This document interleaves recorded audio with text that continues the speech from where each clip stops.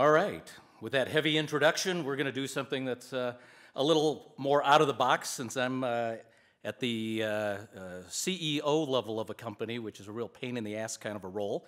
I'm going to talk to you about the things that I worry about all day long, which is the big picture. So my micro talk is really about a macro situation, which is the overall creative industries in Austin, to try to give you a little bit of a perspective of where we fit in and where the industry is as a whole. Before I launch into this, how many of you have been in Austin for 5 years or less? Raise your hand. Wow, quite a good number of you. How about 10 years or more? How many have been here 10 years or more? Okay, very good. Well, that gives me some idea of how much of this you may know and how much of it you may not. So there's a lot of opportunities for the creative industries in Austin. But first, let's start by defining what the creative class is these days. And it's people who, in addition to great artists like Dennis Lubay and musicians and designers, the people you usually come to associate with creativity, it also includes scientists and innovators of a broad variety. This segment of the U.S. population was less than 10% just 100 years ago, and now with the 2010 census, it's projected to be somewhere over 40%. And the most important thing is that the wealth generated by this creative class is actually half of all the wage and salary income in the United States these days. Where did Austin's creative class come from and why? Well, it came to be in the 1960s, and this town had its genesis, as many of you know who have been here for a while, in government and academia. It was generally a pretty boring and laid-back town. But then music invaded in the 60s. And it came here because of the college scene, and this is where the Armadillo World Headquarters started up in the 70s, and that's where the hippies and the cowboys all mixed together, the Cosmic Cowboys, as that generation was called, and where the musicians are, very often other creatives follow, and that gave rise to the early stages of the creative industry. Why did Origin come here? Well, I came here with Origin from MicroProse back in the late 80s, and what brought me here was my two partners, still to this day, Richard Garriott up there in the upper left-hand corner, Lord British, and Dallas Snell, a much younger version of Dallas there, who has always been our head of product development. And they came here. We were originally, we started in Houston. We ended up in New England, but everybody felt that it was just too cold and unfriendly there, and the weather was better here, the girls were better here, the economics were better here, and the vibe was better here. So we came here, and we had a very collaborative, open working scene, had lots of apprenticeships going, and basically a lot of people working for free because we were still very much in a startup mode. Dennis was actually, one of the first 20 people in the company, probably one of the first 10, maybe even the first 5, preceded me by a little bit there. And we really gave genesis to what has been the game industry in Austin at that time. We found that lifestyle matters for the creative class, and Austin has got lifestyle in spades. That's everything from the environmental scene, the sports scene, the music and cultural scene. In this new economy of the creative class, what we demand is things like cafes and bars and places to socialize and be with people, not stadiums and malls and things of the old economy. And there's a fellow who wrote the book, The Rise of the Creative Class, Professor Richard Florida, and he actually has even measured this thing that he calls the Bohemian Index, that he measures in cities across the country, and Austin is one of the highest ranked in having the culture of cool, as you might call it. In creative DNA, there's a real defined set of circumstances that goes on, and it has to do with clustering. Where creative people are, they like to cluster in economic units. It starts out in basements, in attics, in people's living rooms. It grows out of that into compounds, becomes districts, and eventually can become companies. In places like Austin, we have a lot of neighborhoods that are very conducive to the creative vibe of different areas, whether it's South Austin or downtown or the Drag or East Austin. I mean, that's where there's a lot of creative buzz, and when it grows large and becomes sort of mainstream, it goes out to the Domain and the Arboretum. For those of you who work out there, you know what I'm talking about. So the growth of the Austin creative industries, again, it started with music, which actually has a very deep history in Austin, all the way back to the Chitlin circuit and the early years here in this town. Grew in the 70s with clubs, and then in the 80s with South by Southwest. Film came on with the creation of the Texas Film Commission in '71. Then in the 80s, the Austin Film Society came around, and then South by Southwest added film in the mid-90s. And on the tech side, again, that actually started over in the opposite side of tech, is where we are. Of course, we do things with computers you're really not supposed to do, which is have fun.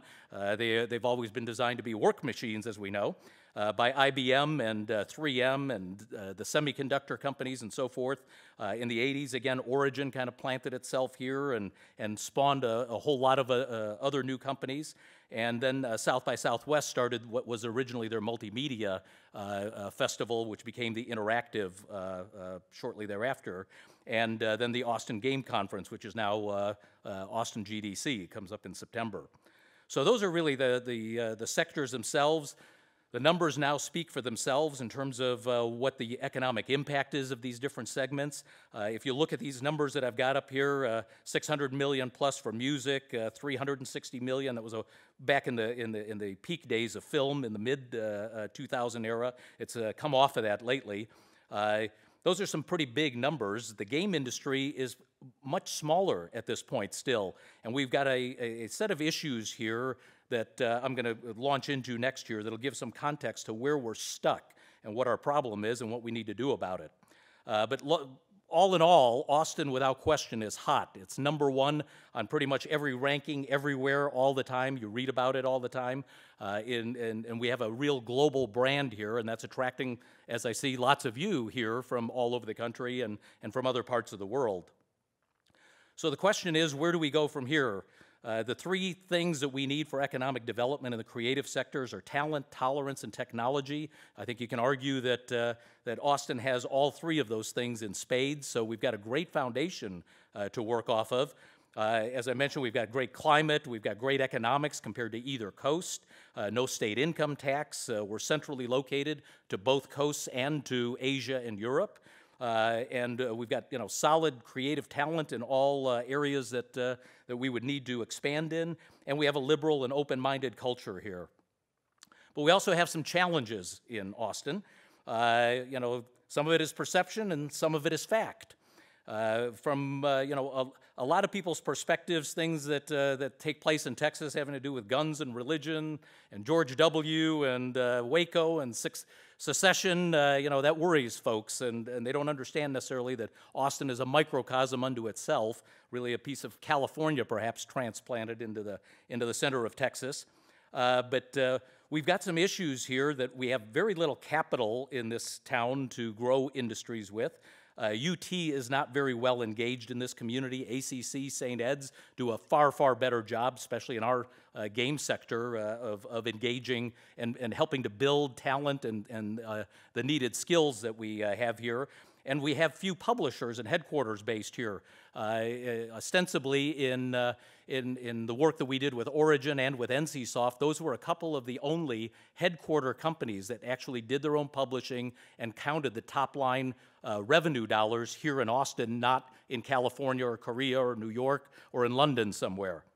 So we've got some work to do. The competition is fierce out there from other mid-tier cities like us around the country, as well as established cities like San Francisco, LA, and New York. New York in particular is very aggressively building its creative sector right now, has its own venture capital fund even to attract creative companies to its city. I like to use San Francisco as a target for comparison, that Austin is really San Francisco probably 50 years ago, and we can take some lessons from some of the things that they do there that I'm going to buzz through really quickly because I'm at the 2-minute mark here already, well into it. I'd say that we and San Francisco share creative industries, technology, and quality of life pretty comparably. We have them beat by cost of living considerably, as those of you who have lived out there know. We both have major universities. Theirs are much better engaged, Stanford and Berkeley, in their private sector activities and in their capital community, and they have a lot of financial capital that we do not have. So in terms of some action items, Mergers and acquisitions, I'm here to say, having done it twice now, are losing propositions. It takes about 10 years or less, and the companies that we create here get shut down. My view is to stop recruiting new companies from out of town and continue to build those companies that have started here and want to grow here, and put more money to work on the people that we've got in our community. We have 39,000 small businesses in Austin. That's a great resource to, and a fertile resource to add to. We've got to better engage the University of Texas and get them involved in the work that we're doing here. Take some lessons from San Francisco and Silicon Valley, where they have things like the V-Lab and Singularity University and the Y Combinator and 20 under 20 programs. I can explain all those to you if you want to know. Email me or talk to me afterward. And we need more capital in this town. We have about 12 sources of capital in Austin. There's about 50 major VCs in the Silicon Valley area, plus a host of boutique firms. We just raised $3.6 million with our firm. We had to go to London and to San Francisco to find it. We couldn't find it here at home. So anyway, that's what I want to tell you about. This is just a list of some of the things that are going on in this town that if you don't know everything that's on this page, please become familiar with it. Be happy to send it to you.